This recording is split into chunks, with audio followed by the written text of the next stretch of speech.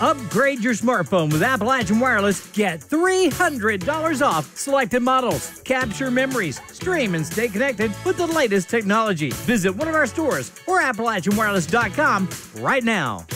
Canadian wildfire smoke reaches Pikeville, Kentucky, causing air quality concerns. As you can see behind me, over the mountains, there's a haze across downtown Pikeville and across Pike County.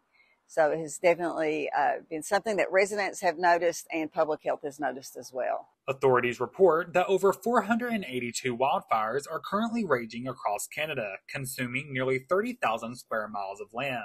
According to the EPA and the National Weather Service, the current air quality is considered unhealthy for special populations. And so we're certainly watching to see, what happens over the next couple of days.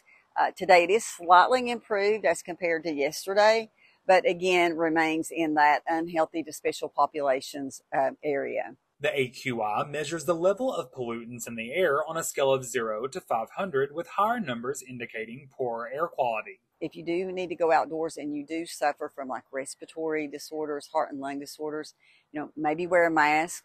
You might want to consider that, but mostly stay indoors if you can. Professionals anticipate improvements in air quality in the coming days, but they emphasize the need for caution and urge residents to stay informed about the conditions. Even healthy individuals might want to consider, going from strenuous to moderate activities if they're outdoors. One way to check the current air quality is to visit the website airnow.gov, where real-time updates are provided. Reporting from Mountaintop News, I'm Ethan Miller.